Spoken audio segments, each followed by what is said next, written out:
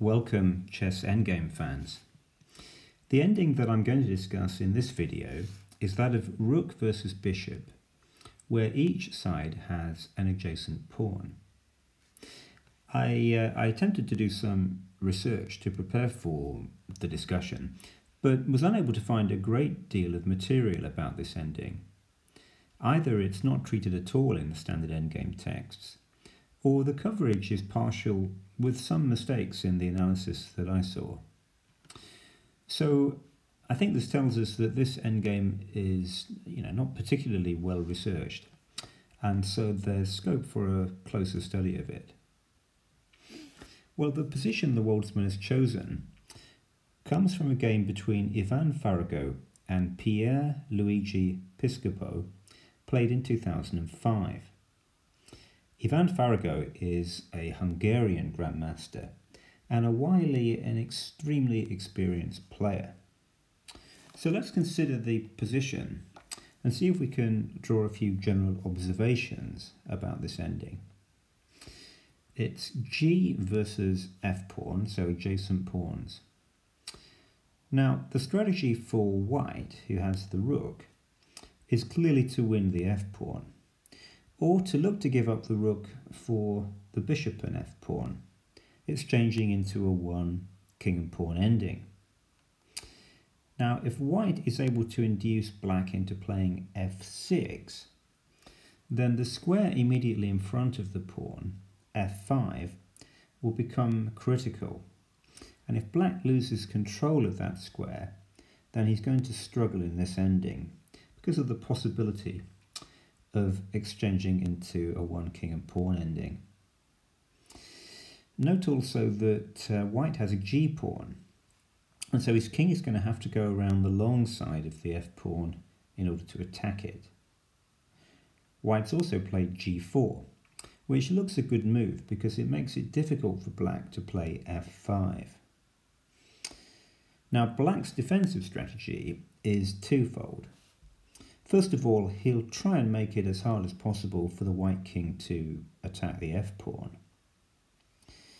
Note, at the moment there's a force field in front of the white king. The squares E6, F6, G6 and H6 are all covered. Secondly, black will look to break out with a counterattack using his king against the G pawn once the white king moves away from it. Now, this counterattack is much easier to launch with two adjacent pawns than it is with two locked pawns. And so overall we can say that black's chances of survival and exchange down are much greater with this pawn formation. And in fact, there's no way for Farago to force a win from this position. But what he is able to do, albeit with some help from his opponent, is to set up a clever trap. So let's examine how the game proceeded from here. Farago played king f5, starting the plan of moving the king around the long side of the f pawn to attack it. Black played a waiting move, bishop b2. Now white redeploys his rook, starting with rook b8, attacking the bishop. The bishop moves on to a safe square, and the rook comes to b5.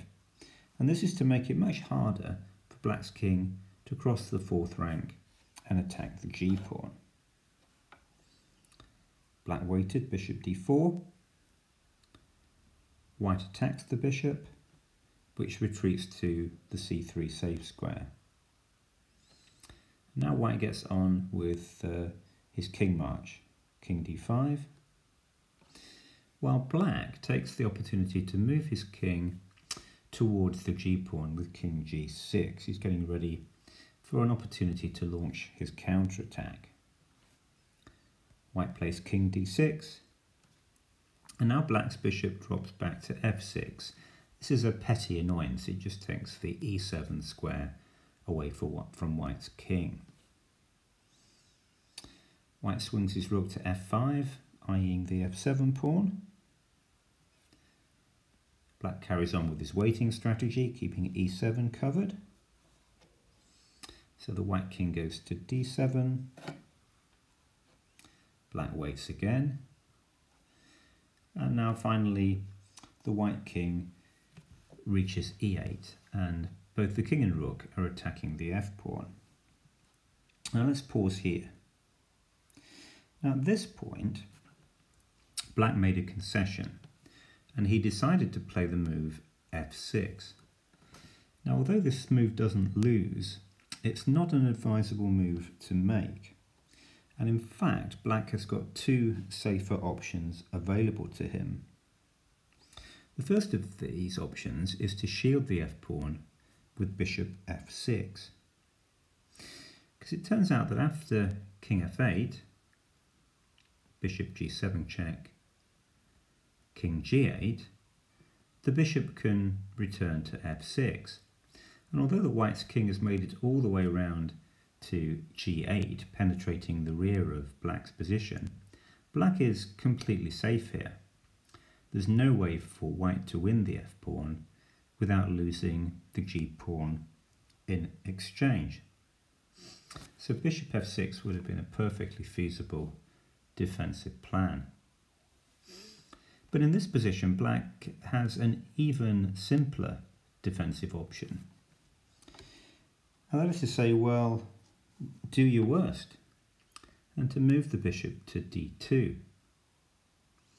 It turns out that if white now captures the f7 pawn, then black's counterattack will be successful. He plays king g5, the rook gives a check on g7, and now black plays king h4, and he's going to follow up with bishop g5, surrounding and winning the g-pawn, and as soon as black liquidates the last pawn, we're left with a straightforward ending of rook versus bishop, which is a draw. Instead, however, black moves his pawn to f6, the same colour square as the bishop. Now, as soon as he does this, it becomes very important to retain control of this key square f5. So white played king e7, heading towards f5. Black played king g7. White played king e6. And now the only move is king g6, keeping an eye on the f5 square.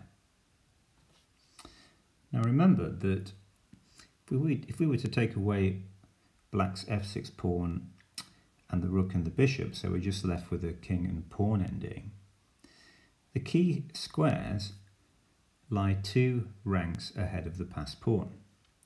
They're f6, g6 and h6. And if white can control any one of those squares with his king, then he's guaranteed to have a winning king and pawn ending. Okay, so in this position, white played the move rook a5, and that generates the threat of rook a8, which black now has to meet. Note that he can't here play king g7 because that would surrender control of the f5 square. White would then occupy it with his king, and he can set up the exchange of rook for bishop and pawn on f6. So instead, black has to move his bishop in order to keep his king on g6.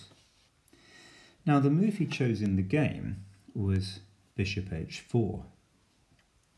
And although this is not a losing move, it provides Farago with an opportunity to set up his trap. And so it might have been better to move his bishop to either d2 or e3 in this position.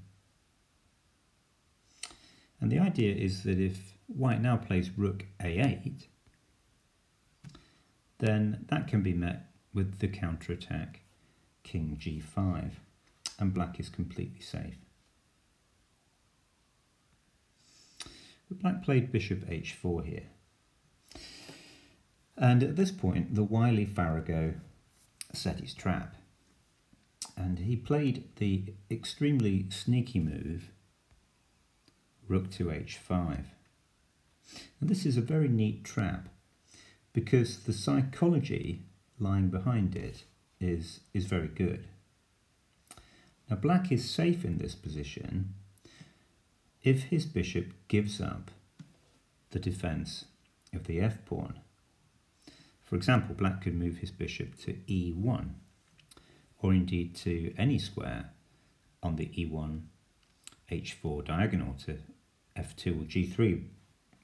Those squares would be just as good. And if white plays rook f5, then he can just go back bishop h4.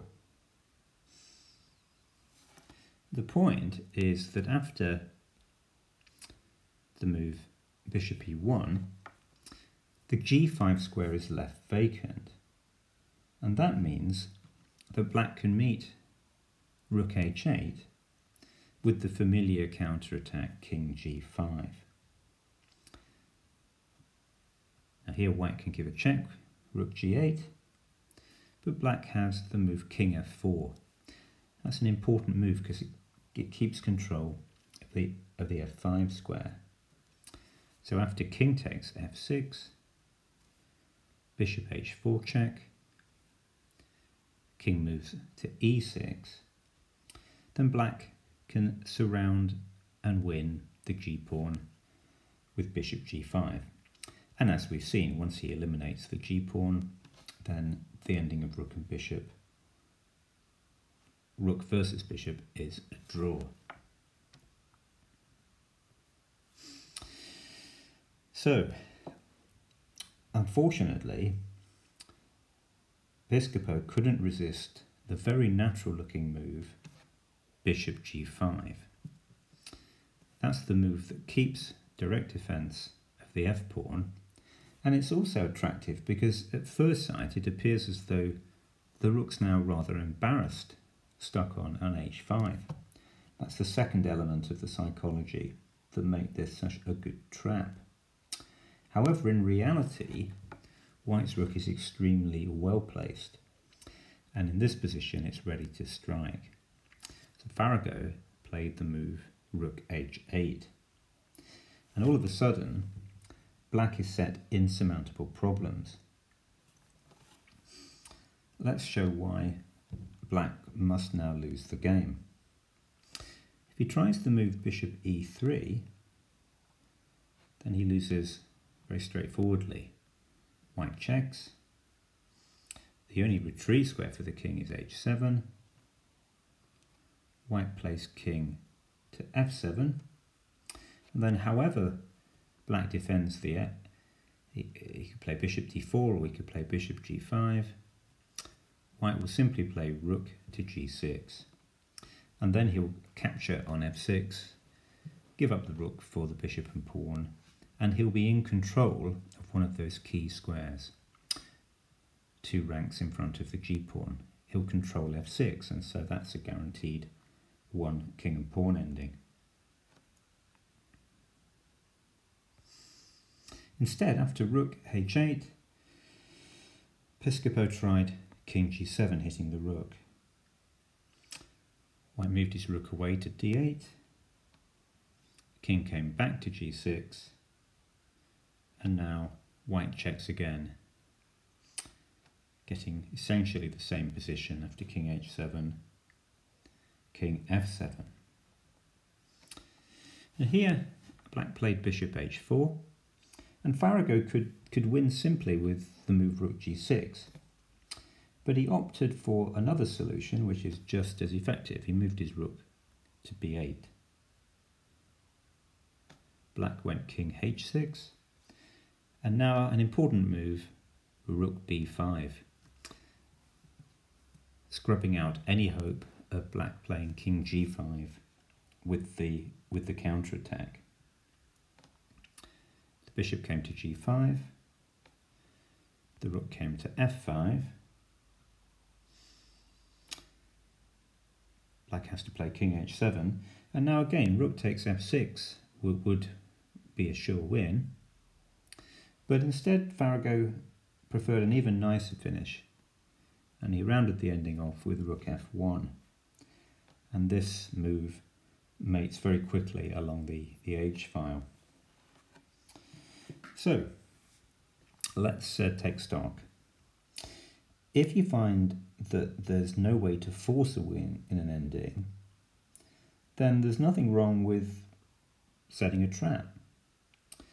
After all, your opponent might fall into it. But bear in mind that the best traps are the ones that have a supporting psychology, because that makes falling into the trap tempting and increases your chances of winning the game. Thanks for watching.